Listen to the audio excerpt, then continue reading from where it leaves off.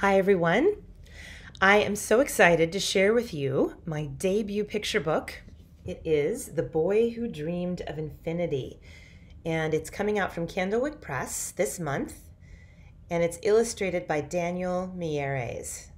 And I wish I had his other books to share with you. He has a beautiful book called Float, which I hope you look up, and many, many others. But unfortunately, they're locked in my office, and because of quarantine, I can't get them.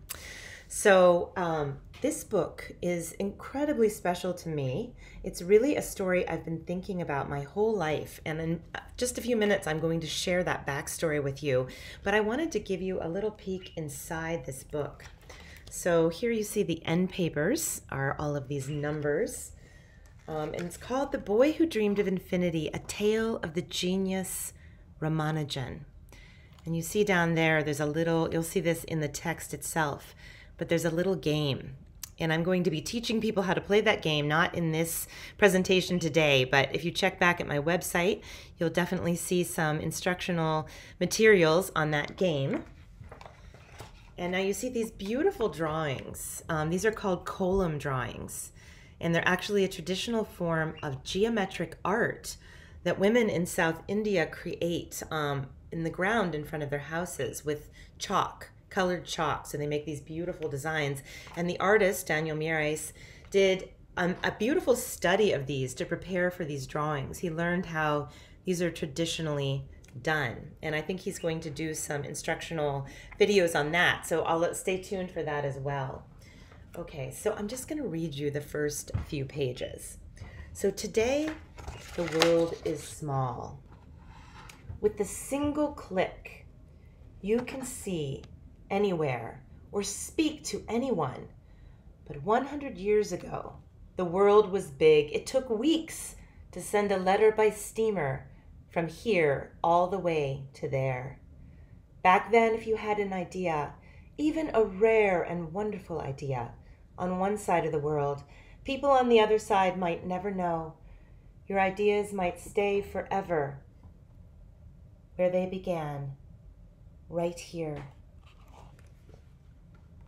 In a small village in South India, by the banks of the Kaveri River, in Amma's arms. And I'm just going to let you enjoy the magic of that moment without reading this page. So he hears about a mysterious dream in that page, but I'm not going to read it to you right now. For 3 years he stayed quiet as a mouse. Chinnaswami, my little lord, Amma begged. What are you thinking? Ramanujan just lined up the copper pots across the floor.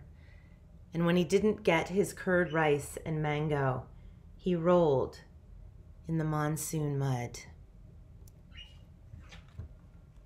His grandfather tried to help.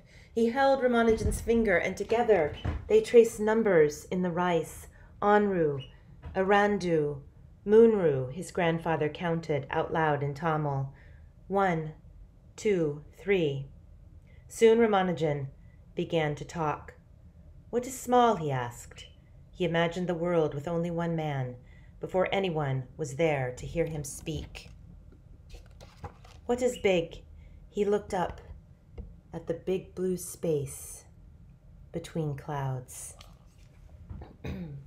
At 5 years old, long hair tied up in a knot, white dhoti tied around his waist, he started school, just half a dozen boys on the front porch of a house. But when the teacher took no interest in his odd questions, Ramanujan grew bored. He tried again and again to sneak away, and I want you to take notice of those slates on the porch where his school was being held. And this is the last page I'm going to read. As he grew, he often thought about his grandmother's dream, which is what you missed. There was something out there beyond his tiny stucco house whispering. Was it calling him? Na, na, na, said the goats in the street. What else is small? Ramanujan wondered. He remembered the legend of the single egg that cracked open to reveal the entire universe. He thought about a mango. A mango is like an egg. It is just one thing. But if I chop it in two, then chop the half in two, and keep on chopping, I get more and more bits on and on endlessly, to an infinity I could never ever reach. Yet when I put them back together, I still have just one mango. He loved this idea, small and big, each inside the other. If he could crack the number one open and find infinity, what secrets would he discover inside other numbers? It felt like he was setting out on a grand chase. So I'm going to close with that. And what I really want to do now is share with you the backstory behind this book, and then I will be back with you after that. I want to tell you the story of how I came to write this book. The book is a story of a little boy who lived over 100 years ago in South India and grew up to become one of the greatest mathematicians the world has ever known. Here, the little boy, Ramanujan, is only 5 years old. The story of the book begins for me too, when I was 5 years old.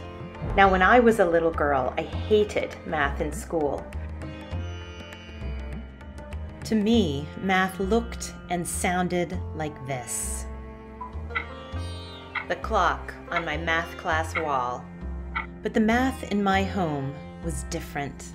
Math lived under the basement stairs in my father's tiny triangular office, where he worked out his mathematical ideas and listened to boogie-woogie piano on his turntable,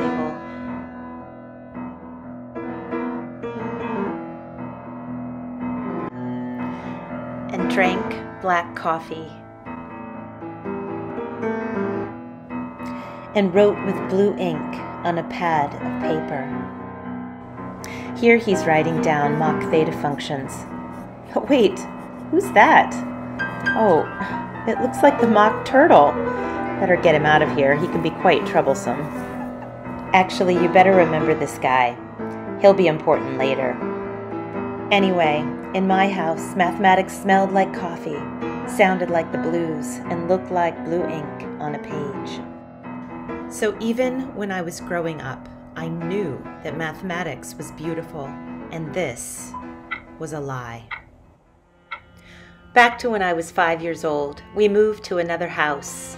But an even more amazing thing happened that year. We took a trip to England that would change our lives forever. We were visiting the English number theorist, Lucy Slater. She had once studied with mathematicians who had been at Cambridge during Ramanujan's time. She told my father about some boxes of papers kept at Trinity College from the estate of number theorist G.N. Watson. So not expecting much, he went off to the Wren Library. He found the box and opened it up. Very quickly, he realized that he was looking at something incredible. The work Ramanujan had been doing on his deathbed over 50 years ago. And here were the mock theta functions. Remember those? This was amazing. Mock theta functions, which Ramanujan had probably named for Lewis Carroll's mock turtle, were what Ramanujan had written about in his last letter to England as he lay dying.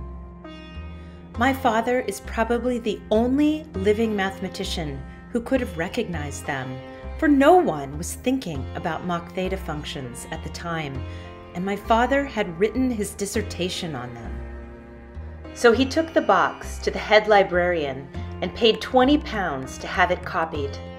But he said he would have taken a second mortgage on his house to get those pages.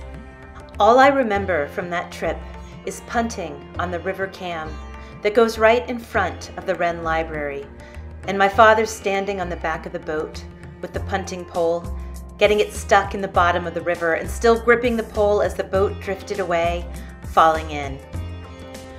But now that splashing in the river has taken on mythic significance for me, as if it represents that moment when my father reached across cultures, continents, time, to connect with the mind of Ramanujan. Since then, he has traveled back and forth to India, met with the Prime Minister, collaborated extensively with other mathematicians to bring this lost notebook to light, which has now had implications for space travel, black holes, and the computer revolution. So as you can see, I've been thinking about this story ever since I was a little girl. And since then, I've studied his mathematics in graduate school. I've gone to India and England to visit the places he lived. I've taught his mathematics to other students. And finally, I've written this book. It's the story of a child, like a lot of kids, who hated math in school. See, here he is running away from his teachers and classmates. But on his own, he loved numbers and all the beautiful patterns they make. So I hope someday you will read this book and discover not only Ramanujan's story, but the beauty of mathematics, and realize that math is not just a clock on your classroom wall, but is something beautiful waiting to be discovered.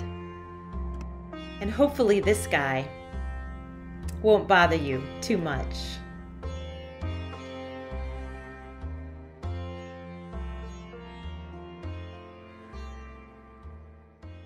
Okay, I hope you enjoyed that. You might hear my bird squawking over there. So I wanted to show you a couple ideas inspired by the book. So the first is this. So you see, this is actually a slate that I got in India when I was there. And what you see on it is what's called a magic square, which is one of the things that Ramanujan does in the book. And what makes this square magic? Well, there's a couple things. First of all, you use all the numbers between 1 and 9. You see there's 9 spaces in that square. So you have to use each of the numbers from 1 to 9 exactly one time. No repeats and nothing left out.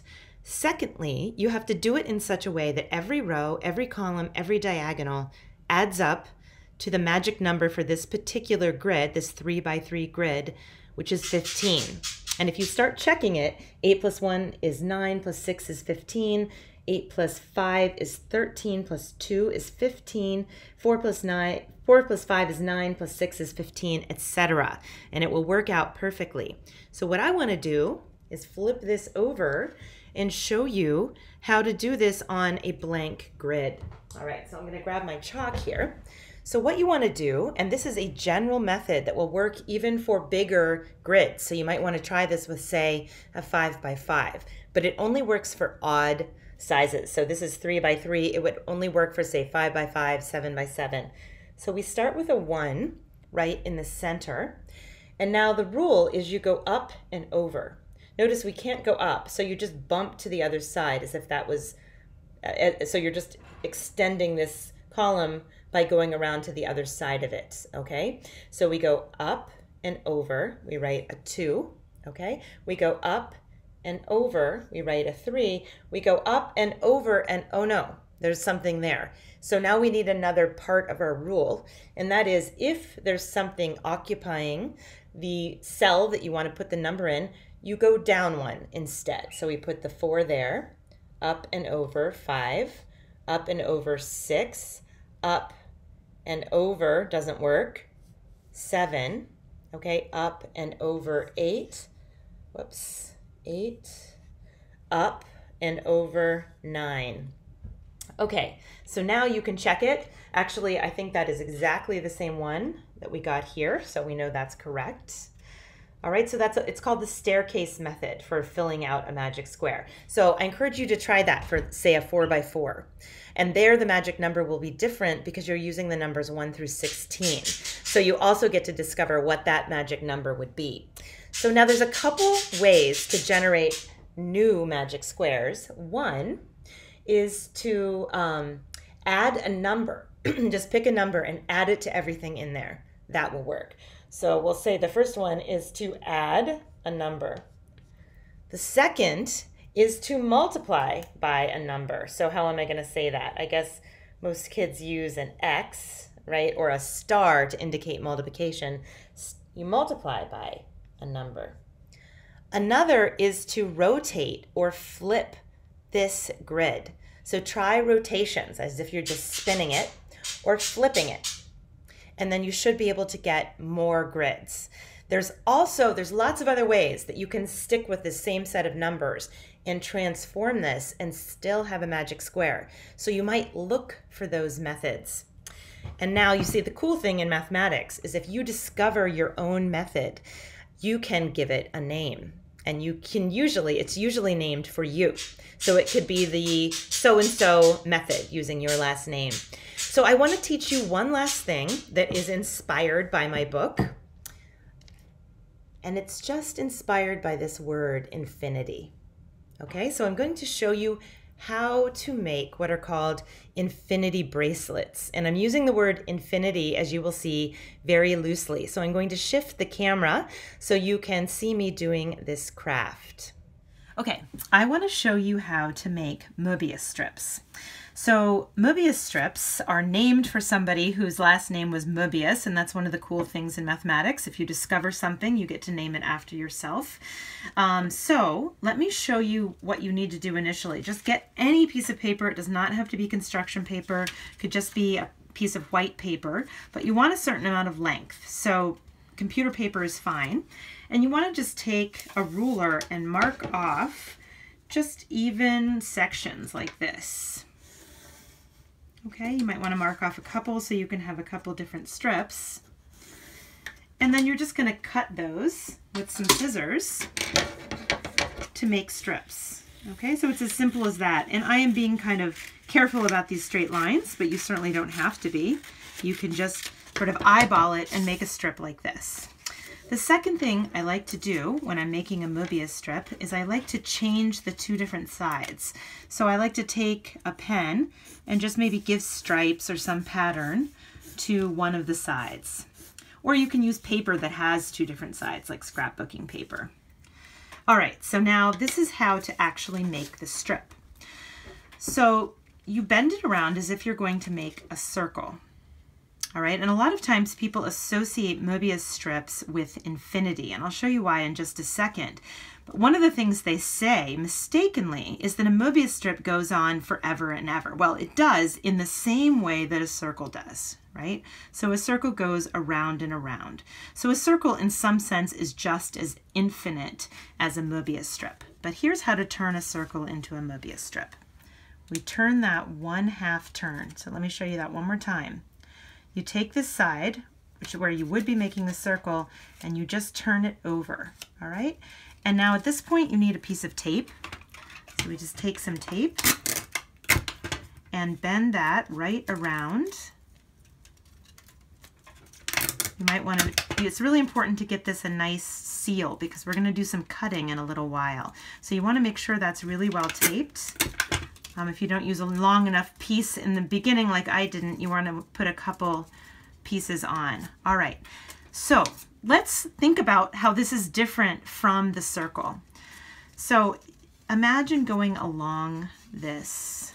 Just follow the path and you'll start noticing something really interesting about this.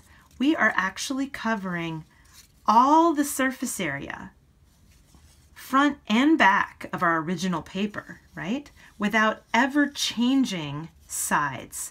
So what we have created is something that has a single side, and if you follow the edge, a single edge, a single continuous edge. Okay, so now we're going to do some cutting. So the first cut we're going to make, and I really hope you try this at home, is to cut right down the center. Before you actually do it though, you might want to predict what will you get when you make this cut. So we're cutting right down the center of our loop. And so, oops, I went a little off track there. But you're going to meet right back up with that center cut. All right, so you ready? It makes one continuous loop, which I think is pretty fantastic. This thing is not a Mobius strip though. You might want to examine it to see how many turns it actually has in it. The second cut we're going to make is going to be closer to this edge than the center line, so maybe about 1/3 of the way across. And you want to try to stay that same distance from that edge. And again, it's fun to predict what you're going to get. You might remember that this object, this crazy object that we've created, has only one edge. So that might give you some idea. Now notice when we come back around, we're not gonna meet our previous cut. We're gonna go right on by it and go all the way around a second time, right? So you have to do twice as much cutting when you do it this way, which is just sort of mind-boggling in and of itself. We get to there and we finally meet up with our cut, and now here we go. We have created 2 interlocked loops. This one, this little one, is still a Mobius strip, and this, you'll have to figure out what that is, but you see it is actually connected to itself. So that's really cool. Now another thing I love to do with Mobius strips is to make Mobius bracelets. So you just take a piece, you take a duct tape roll like this and pull off a length of tape and then fold it over very carefully on itself to one edge meeting the other.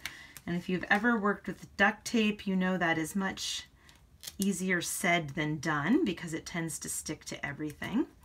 So I've already made one, so you can see the finished product there, but what you're gonna do is take the 2 ends as if you're gonna make a circle, turn it over, take another piece of tape, and then just of the same kind, the same color, or you could do a contrasting color if you want, and then just loop this around to connect your 2 sides. I feel like I went too far there.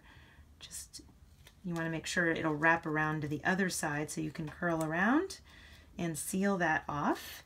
And then you have a beautiful little Mobius bracelet, and you can be a little math nerd and walk around and people will ask you why your bracelet looks like that, and you can tell them all about awesome Mobius strips. Okay, the last thing I'm going to show you with Mobius strips is using a clear piece of paper, and this is actually just a page protector. The nice thing about that is once you cut your strip, so I'm not going to do the whole thing, but once I cut my strip, you're going to see that on this side it's connected so you can make a really long strip. So what I've done is I just took an old oatmeal container and I put my Mobius strip around that. And now you want to use a dry erase marker and write words on it to see what happens, okay, when you turn around your Mobius strip. Okay, so we have Pop and Mom. Now, when we go around, notice I'm going to make sure we still always stay on the side we're on, and I want you to see, which means we're always going to stay on the single side of the Mobius strip, right? And I want you to see what happens. We now have Bob and Wow. So essentially what happens when you turn around and stay on that same side on your Mobius strip is that you're taking these 2 words, right? Oops, I will reverse them this time, but it doesn't matter. And you're just turning them upside down, right? You're seeing what would happen if you looked at them from the other side, okay? And so what I did is make one, I used permanent marker on this so it would stay there, but I made some words that stay consistent if you flip them upside down. So think, infinite. Notice I had to make a sort of strange looking F there to make this work out. But one thing my daughter and I were doing is we were creating a language which we called Mobish. So we wrote out all the letters, okay, and then we tried it with lowercase too. And then we turned them upside down and we saw what kind of letters do we get? Do they stay the same? Could we write them in another way? Like if you write an A like this, or if you write an A like this, you might get some interesting things that will help you when they turn upside down. So you can practice out writing out the entire alphabet and then make cool words or stories even that will either stay the same or change in interesting ways as you go around your loop. All right, thank you so much for watching. I really hope you'll get a chance to read this book at some point.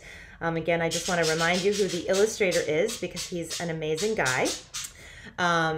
And I will have lots of resources posted on my website. So you can just go to www.amy and then A-L-Z, amyalz.com. And I will have lots of resources, more little videos that show you mathematical ideas inspired by the book. So thank you so much.